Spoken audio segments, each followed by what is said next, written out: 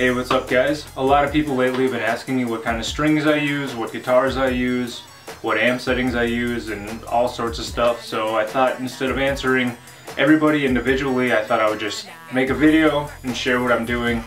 We'll start with strings. So what gauge strings do I use? That depends on what tuning I'm in. So if I'm in standard tuning on 7 strings, I like to use these guys. And it's Ernie Ball 7-string pack, nothing super crazy. It's 56 to 10. And that has enough tension for a standard tuning.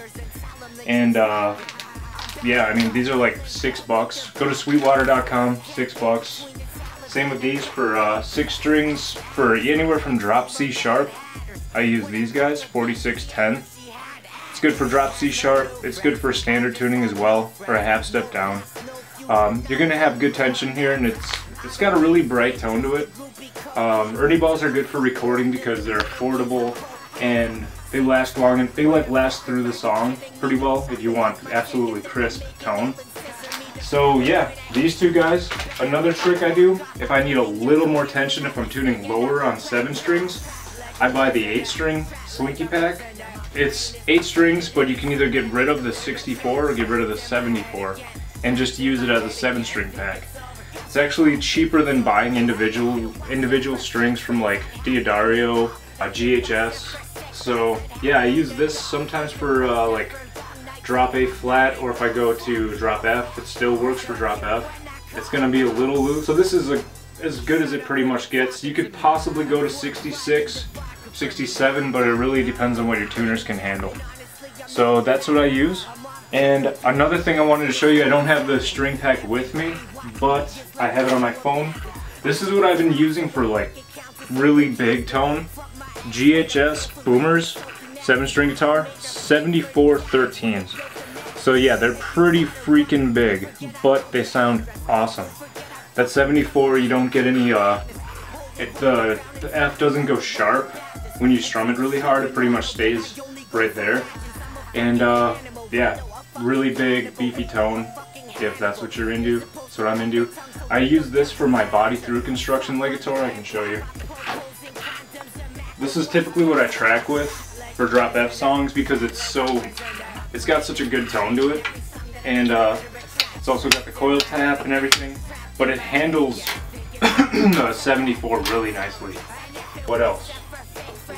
Oh, what I use for my amp. So for my amp settings, I can show you, these are my guitar tracks right here, highlighted. I use 2 tracks per guitar. I can show you muted, or solo, sorry.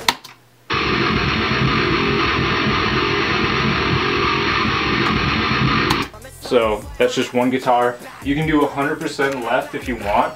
Sometimes I do that, depends on the mix, but typically I like to do 85% on one track and then 100% on the other. So kind of picture like 2 cabs, 2 speaker cabinets, and when you pan 100%, that's like your bottom cab, and when you pan another one 85% to 75%, that's like your top cab, so you have a full stack of sound coming at you.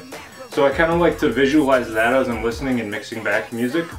So I'll show you with I'll pan this one out to 85 as well, and I'll show you what they both sound like. I know it's just like a chuggy pattern, but it'll get you kind of an idea of what it is. Turn it up a sec. Alright.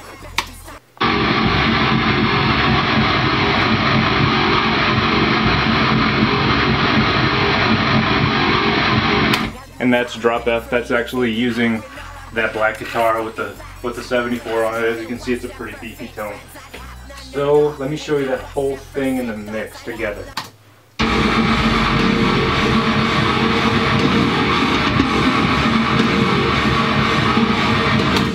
So it's a pretty big sound. Moving on to the drums, and then I'll talk more about guitars. So I use Superior Drummer. Superior Drummer 2.0. I use the Metal Foundry version of it. I know stock it comes with the Avatar kit, which sounds pretty good, but I just like the Metal Foundry. It has better sounding drums and stuff, and I use X drum and I blend snares. So I actually have 2 different snares, 2 different kicks that I'm putting together on here. So yeah, that is it. I have my drum preset available on my Berried Alive Bandcamp page, along with a tone pack I made for Soul Sucker for this album. Grab it if you have not yet. Speaking of tone pack, it's with the Line 6 Pod HD 500X. And it's kind of like the HD 500, except it has a little bit more memory to it. Honestly, that's the only difference. It was only 500 bucks brand new. I've had it for 2 years, 2.5 years. It's been through tour, like it's been through like all sorts of weather, all sorts of shitty stages and good stages, and it still works like a charm. So definitely, if you're thinking about getting an Axe-Fx, don't buy it. Buy an HD 500X. You will be happy that you saved 1,500 bucks. You can buy a super sick guitar, or buy an interface, or you can spend the money in a better place. So highly recommend this.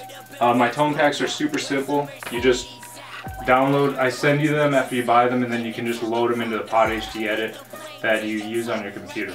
So super easy. It's like, it's not really the, it's like, they call it the poor man's Axe-Fx, but it's honestly, it sounds great and it's easier to use. So you might as well simplify it and spend more time having fun with it than trying to figure out how to use the goddamn thing. So that's pretty much it. I also, if you want to talk about acoustic strings and mics, I use Martin acoustics. These are cheap. They're like $4, $5.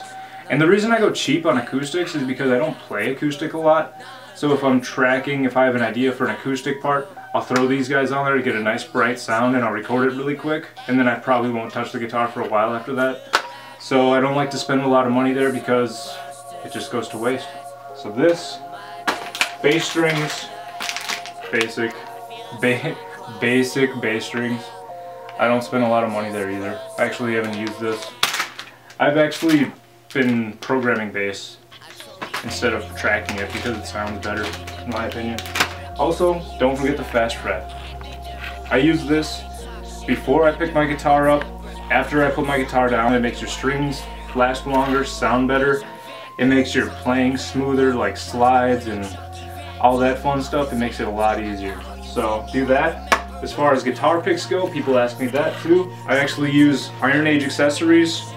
They sent me this. It's an LFS pick. If you can get a good shot of it there. But super durable, sounds great. It has a thicker tone to it, but you can still like dig into the strings and have a nice bright crunch to it as well. My favorite one out of the two has been this one. As you can see, I've worn the shit out of it. But because it has the two holes, and that's like really good grip, and it has overall really good tone, and it's more used to what it's the size of pick that I'm used to. It's a little wider, but yeah, these sound really good. For recording vocals, I use a Shure SM7B microphone. Sounds great, works great, that's all you really need. And for acoustic guitar, I just use, it's a little more expensive, I think it was $400 or $500, SM81. It's good for vocals, acoustic guitar, overheads, hi-hat, snare, stuff like that. So yeah, other than that, guys, I really don't have a lot more to show you unless you want to go through my guitars, but I think we'll save that for another video. So hopefully this helps, hopefully this answers your questions. Be sure to subscribe to my page and comment, like, and check out my music, and check out Soul Sucker. With whichever hand it felt more pain when they were cuffing me. Fuck with me, I stay on that cocaine.